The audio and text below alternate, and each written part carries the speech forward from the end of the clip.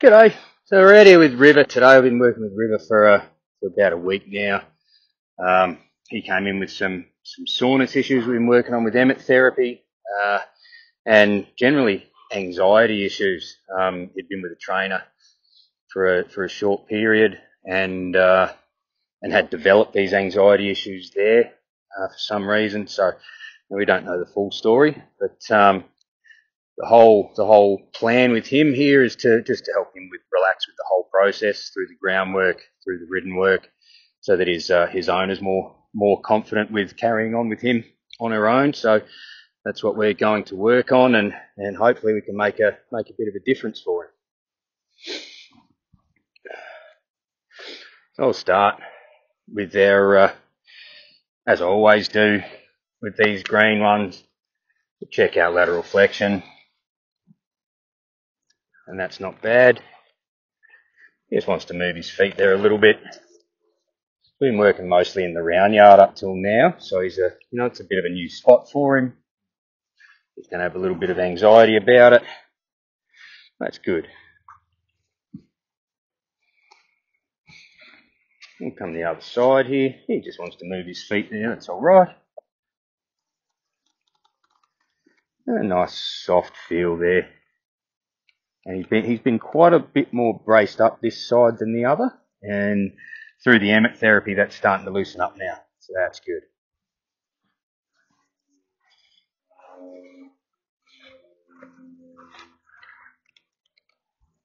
We'll check our hindquarter yield, and that's probably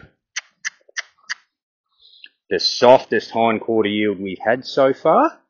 He has been quite anxious about doing that, sort of almost stepping on his own feet, but there we can see he's stepping across underneath himself a bit better. Still not perfect, not quite relaxed as I would like to see it, but it's not bad. It's not bad. Let's come around here, mate, so we can see your lovely face in the video. Here's a very pretty horse, this one. And we'll check our lateral flexion.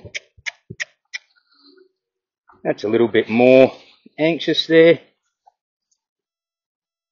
but still not bad, better than it has been, so that's good. Now we get a nice big sigh. That's nice. Good kid. The next thing I want to check on is, can I toss the rope over him, and is he okay with that? Of course, he's been through all of this before. His owners have done a lot of this. He's been with another trainer, so this is all pretty old hat for him, but still like to check on it anyway. There he gets a little bit unhappy with that. He'll just stay in that spot. Yeah, and he looks at it, so I'll take it away. Good kid. Well done.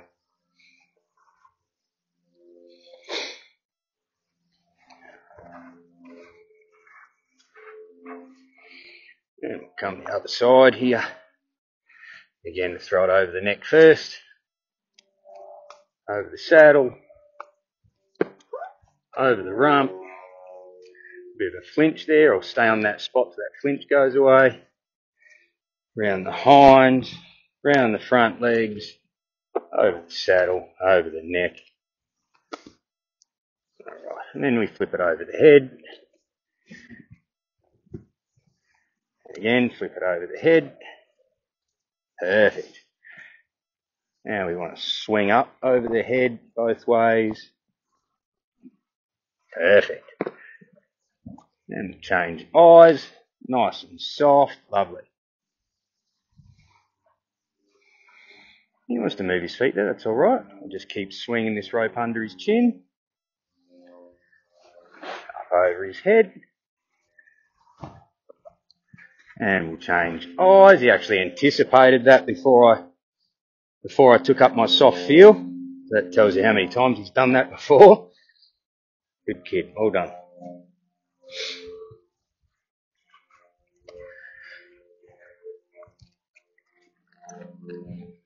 Just tighten the saddle up a little here. So I tighten the saddle through the groundwork a few times. I'll put it on at one point. When I get into the arena to start work, pull it up a couple of holes, or do a little bit of work, pull it up a couple of holes, do a little bit of work, and pull it up to where I want it to be when I get on. I'll send him off here, just want to walk. That's nice. Much more relaxed than he has been. Just wanted to trot there, that's alright. We'll let him trot. When he comes back to the walk, I'm not going to cue him to walk. I'm just going to wait for him to do it himself. Creating pressure there, creating pressure. There he comes off and he's just walking. I'll draw him in. Just because he came off that pressure and started walking. And then he licks it, comes straight in, gives him both ears, licks and chews. That's good. That's what I want. Good kid.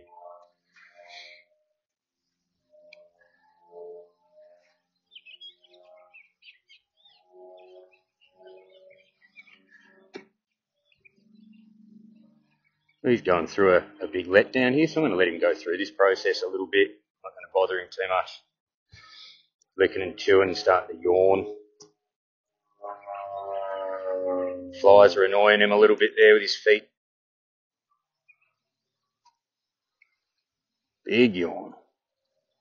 Good kid.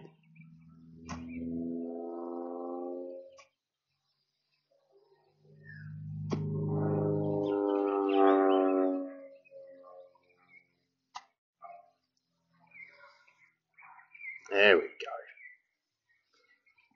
Holding on to a little bit there, mate.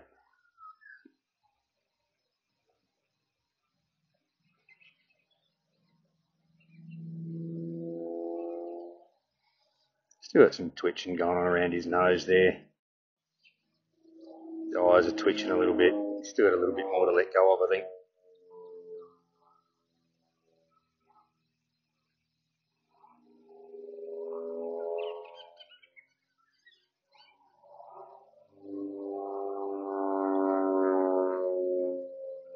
No? No more?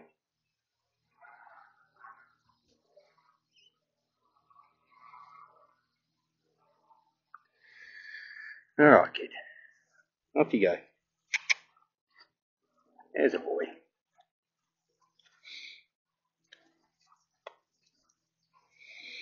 So that's nice and relaxed. I like that. Picking up his speed here a little, getting a little bit anxious. That's alright. He's just creating himself some pressure there. He's wanted to stop, so he felt that pressure. Send him on there. So I want a spot where I've got his ear and there's no pressure on that lead. He's drawn that way because that's where his yard is that he's living in at the moment. He's hit some pressure there and wanted to come in. Now, he's getting a little bit confused about what I want. Because he's thinking the pressure on the lead means stop. But he's creating that pressure. So what I want him to figure out is how to come off that pressure and just relax and walk. And there, that's where the rest comes. Good kid. Well done. You might, I don't know if you'd be able to see it through the video there clearly, but he was pulling on the lead, creating pressure. And then as he came around this end here, he's come off that pressure while walking and his ear's on me. So we draw him in and give him a rest there.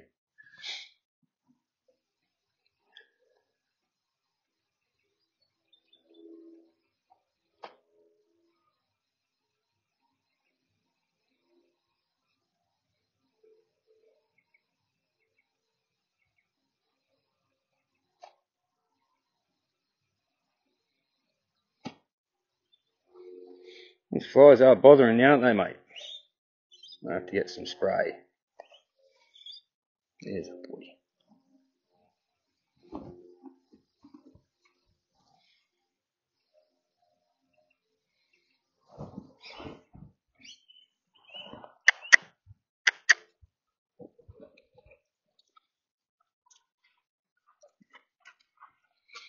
That's a nice relaxed walk. I like that. And he's really keeping that pressure off that lead. He's staying in nice and close, keeping a big loop in that lead. I like that. But we got a trot now, buddy.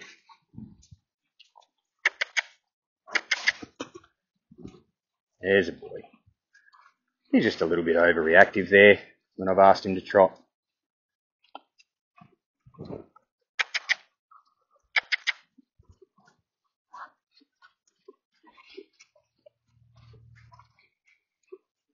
Just wait for him to come off that pressure.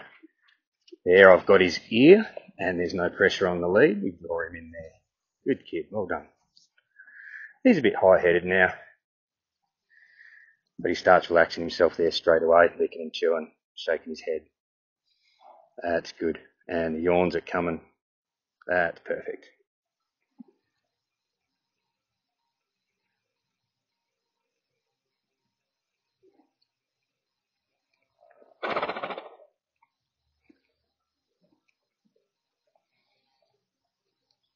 He's very, very animated about how he lets down. Big yawns, tongue rolls out and goes upside down, his eyes roll back in his head there. That's pretty cool to watch. Good man.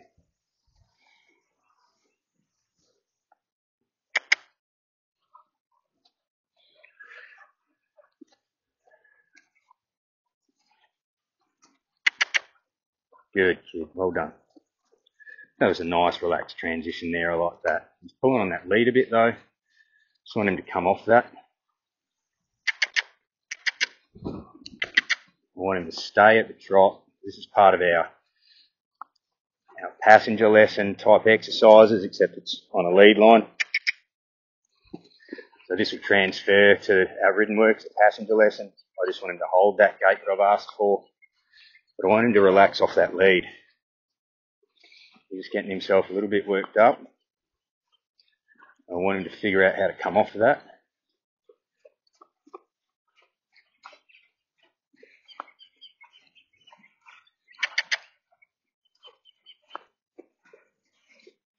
Yeah, he was just slightly off that lead there.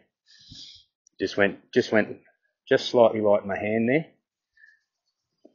So I'll take that as a spot to quit.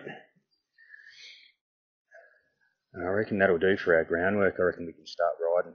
I'll just wait for him to relax himself here a little.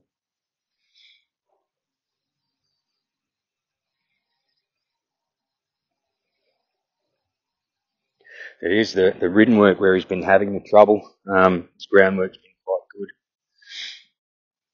Quite responsive and relaxed for the most part. There's a few things I'd like to refine a little, but it's nothing that's too vital at the moment. We're getting the basics of what we want.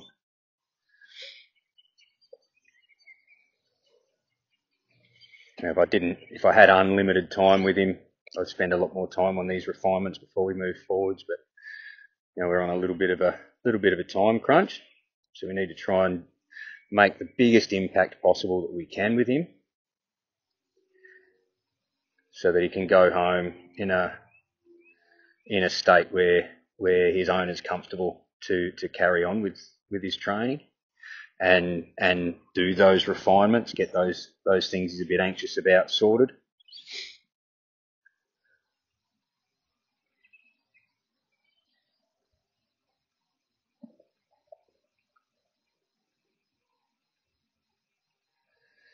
We've got a bit of a lick and chew there. His nostrils are even. I don't think he's holding on to too much. There's no twitching going on around the nose there. So I think we'll call that it for our groundwork. We'll go over here and grab the bridle, buddy.